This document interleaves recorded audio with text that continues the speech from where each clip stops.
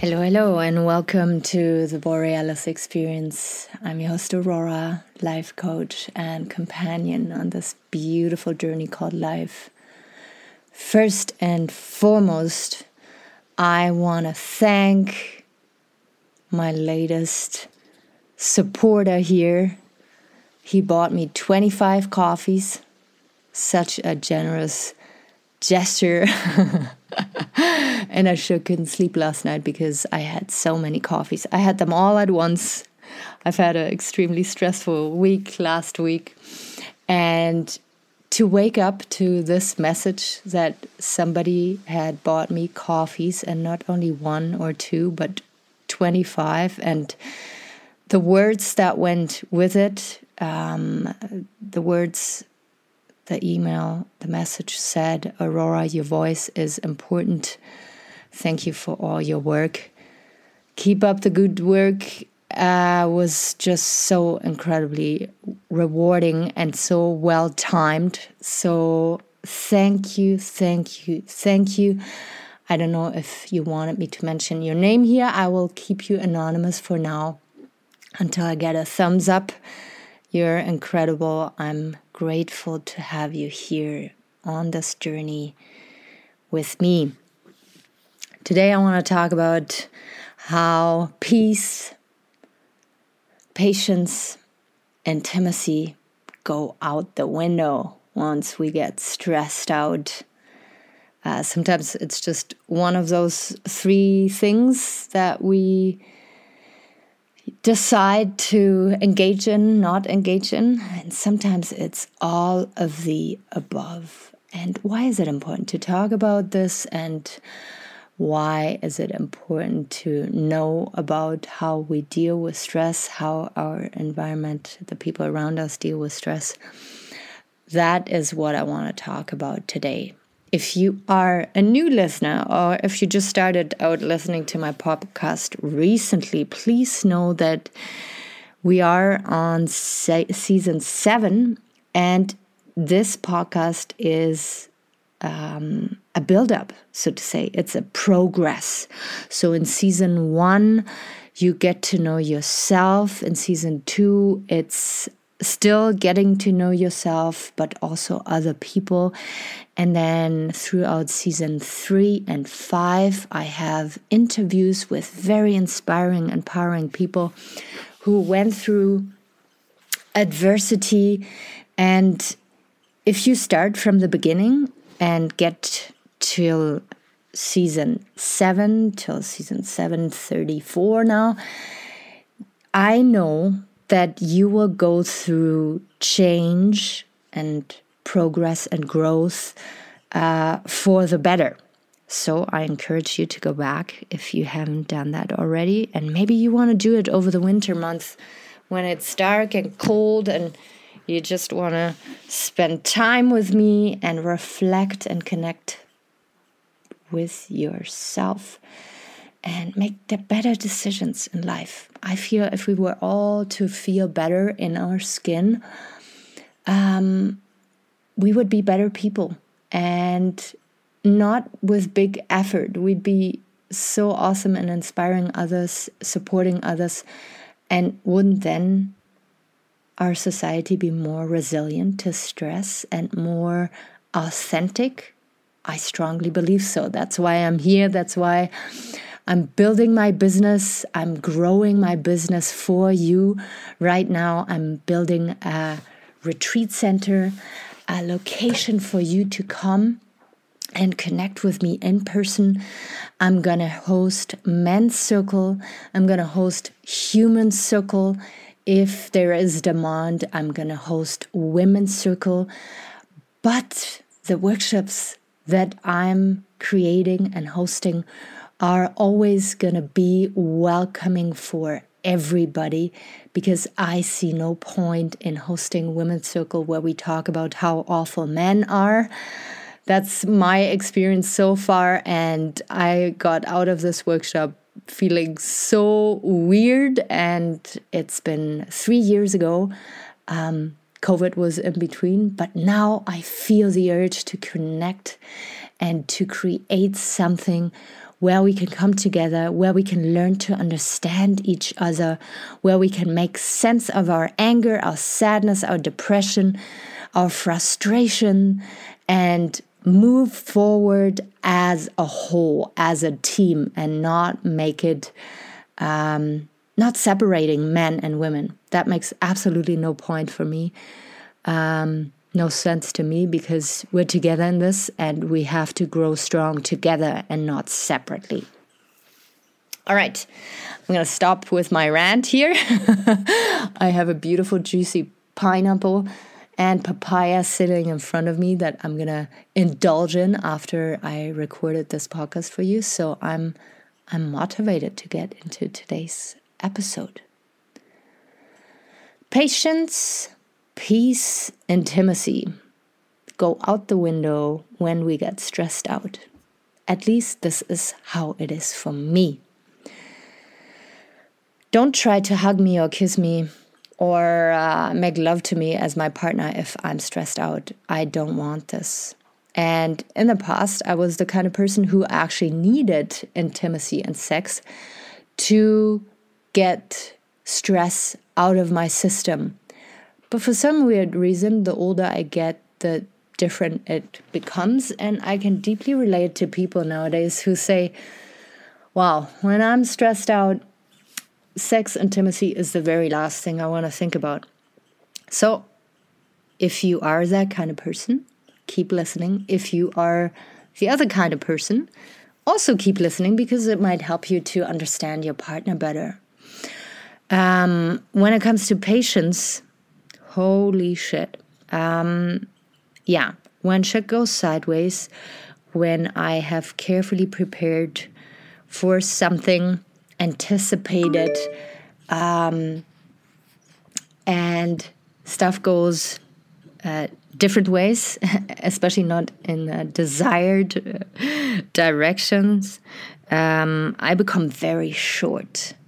I'm kind of like a highly explosive bomb when things are not progressing in a project, or when I feel people are, careless, not caring, when they don't have a sense of urgency for the matter, then impatience is a big thing. And of course, with impatience and intimacy going out the window, peace is gone from the surface of Aurora's life. There is no peace. My brain is in constant problem-solving mode.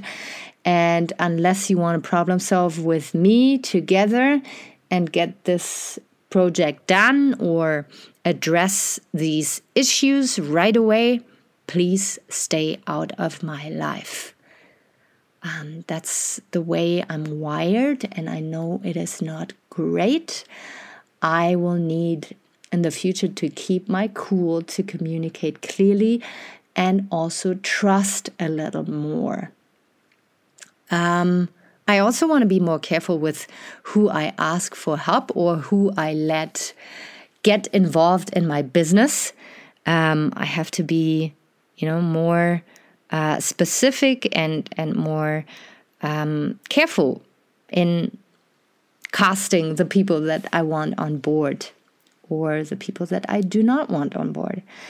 So maybe you can relate to that. Maybe you are a business owner, an entrepreneur, a farmer, a rancher, a hairdresser. Maybe you sell goods. Maybe you sell services. Maybe you work in retail. Maybe you are a parent organizing your family.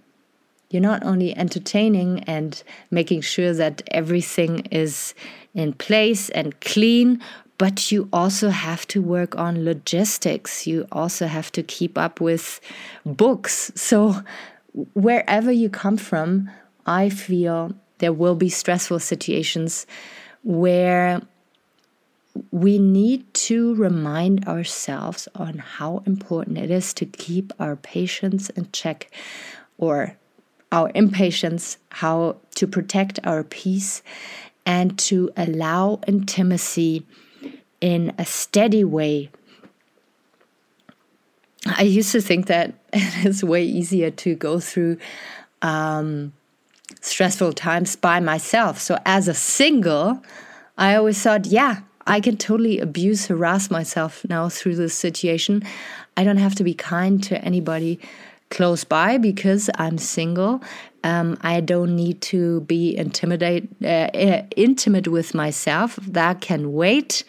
And I'm just going to push through this. I'm going to basically bully myself through this stressful situation. But it's not okay to do that to ourselves. It's especially not okay to do that to other people. But it is also not okay to deprive yourself of peace and intimacy when you are single. And maybe you can relate to that. Maybe I am onto something right now. If you are a single, I want to ask you, how intimate are you with yourself? And how abusive do you get with yourself when life gets stressful? And especially if you are the kind of single who's kind of sad and frustrated to be single, you'd love to be in a relationship, but it's somehow not working out. You're not meeting people. The people you meet are boring or not a good match. I want to tell you something. If you keep abusing yourself like this, and if you don't allow time for relaxation and intimacy with yourself, and it doesn't mean masturbation, yeah? Sometimes it's quite the opposite. Sometimes we masturbate in a way that is very destructive and just, a full-on release, but it has nothing to do with intimacy. You will not make space for a person in your life, right? You will overwork yourself. You will be stressed out. You will be you will be starved of intimacy. And then once you meet a person, you're kind of totally burned out, even though you put on makeup or you put on your nicest clothes and drive your best car or your best motorcycle. But you will be so starved on an intimate level that you can actually really intimidate other people by that. And they will not want to connect with you on a deeper level because they feel overwhelmed, and also they feel you would never make time for them because you're so extremely busy. So what I always advise my single people out there who come to my one-on-one coaching is that you have to start pretending that there is a person in your life already, and this person is you. And to not go over your limits and abuse yourself all the time, but to take breaks, to make a beautiful meal at the end of the night or for lunch, to have a clean bed, to have a clean house, and to do it for yourself. Because all those excuses that we make that, once I have a partner, I am going to be intimate. Once I have a partner, I'm going to work less. But don't you see that you put a lot of pressure on that partner that is supposed to come into your life? And are you not worthy enough to live a good life already without a partner? I'm just asking you this, and I want you to be radically honest. If you burn yourself out now, if you are starved of intimacy, it's going to be tough to invite a new person into your life because you may underwhelm them or overwhelm them with your needs if you don't meet them before you meet this person. Now, how can we make sure to stay patient, to keep and protect our peace, and to be intimate with ourselves, no matter if we have a partner or not? There is beautiful meditation practices. There is beautiful bath soaps, right? A relaxation bath is wonderful. To treat yourself to a relaxation massage is wonderful. To massage yourself with a lotion or oil is incredibly healing and soothing. And for you guys out there who roll your eyes, be it girls or guys, try it out. Make it a little ritual after going into the shower to put some oil onto your skin and see what happens. Because our body is being abused most of the time. At work, we're doing movements, we sit in positions that are not awesome. And yeah, we go exercise and move, but is it in a loving and caring way? And can you give that to yourself first and then invite other people to add to this so that you're not completely starved out when you meet your next partner? And also for you as a partner, if you have a spouse, if you have a boyfriend or a girlfriend, can you still take care of your physical needs first? And then once you want to connect on a deeper level with your partner, to invite them in and communicate with them what it is that you like, instead of having them doing all the work and cleaning after your non-commitment to self-care, so to say. So as a single, right now, you can start already and massage your feet, massage your legs, massage your arms. And if you have the extra money, instead of spending it on expensive TV, Netflix, Amazon, whatever is out there for entertainment, maybe try it out for 6 months or so to shift the money spending more into self-care and helping your nervous system to cool down. It will not only relax you from the stress that you have right now, but it will also make you more resilient for the future. And that's when you're not going to need to lose your shit over stuff that goes sideways, because you will know, okay, it happens and I will catch myself and I will communicate clearly to others and everything will fall into place. So your investment in yourself, in your stress management through a coach, and it doesn't have to be me. If there is a coach out there that you feel drawn to and know that they could really help you, then please reach out to them, contact them, and ask them for help. Because what a coach can offer you is not just a short-term solution. It is a long-term solution that a good coach offers to you, which is life-changing, and he provides you with tools that you will have for the rest of your life so that you can handle stressful situations more gracefully. So, intimacy is extremely important. We are all sensual beings. I know there's women out there, maybe men out there who said they don't need that. It's not important.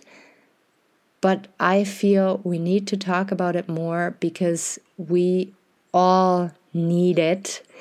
But sometimes we just don't want to allow it. It's a nuisance. It's tough to open up your heart once you were bullying yourself for so long and abusing yourself through stressful situations. And then you also don't feel like connecting with your partner when you are in a relationship, because you feel it's kind of dragging you into the opposite direction of where you want to go. And I'm here to remind you that this is wrong to do. You need to focus on staying relaxed and being able to be intimate with yourself. And you will not only serve yourself, but the people around you as well. When it comes to peace of mind, then it is really important to find out how you can bring your nervous system down, not, down low into depression, but to bring it back to center, so to say, and to be in a state of mind that is good to be in, to not need Netflix or, all kinds of entertainments, porn, to distract you, but to genuinely coming back to center. Again, meditation can help you. And if you go through my season 1, 2, 3, and I think 4 maybe as well, I have a couple meditations recorded for you. And also for people who don't want to meditate. I was, for the longest time, a very restless person. And I know what it feels like to sit down and to do nothing. And I want to say, or I got the feedback that I do it in a very entertaining and fun way to help people calm their minds down. And if you have a question, if you need more, then don't hesitate to reach out to me, and I'll send you a personal meditation if you wanted to help you come back to center, to your peace, and to know that things will evolve, things will come back to normal soon, but you got to do your part in keeping your cool. And sometimes from childhood on, we are used to throwing tantrums and to become abusive with ourselves and with others, and we think that's the only way. We can rewire these neural pathways and learn new ways to handle stress in a more graceful way, in a more productive way even, where it still feels good and authentic, but you will get more done. So I think I'm going to leave you with that for now. If there is any add-ons, additions, questions, please never hold back. Contact me on Aurora Eggert Coaching, my 2 profiles I have on Facebook, and I'm going to connect with you gladly. I'm going to leave you with that. You are appreciated. You are loved. If you listen to my podcast, I know you have a growth mindset. I know you're there to change for the better. You want to heal and move on and be your most authentic self. So I got so much respect for you. Take really good care of yourself, and I will be out there very soon again.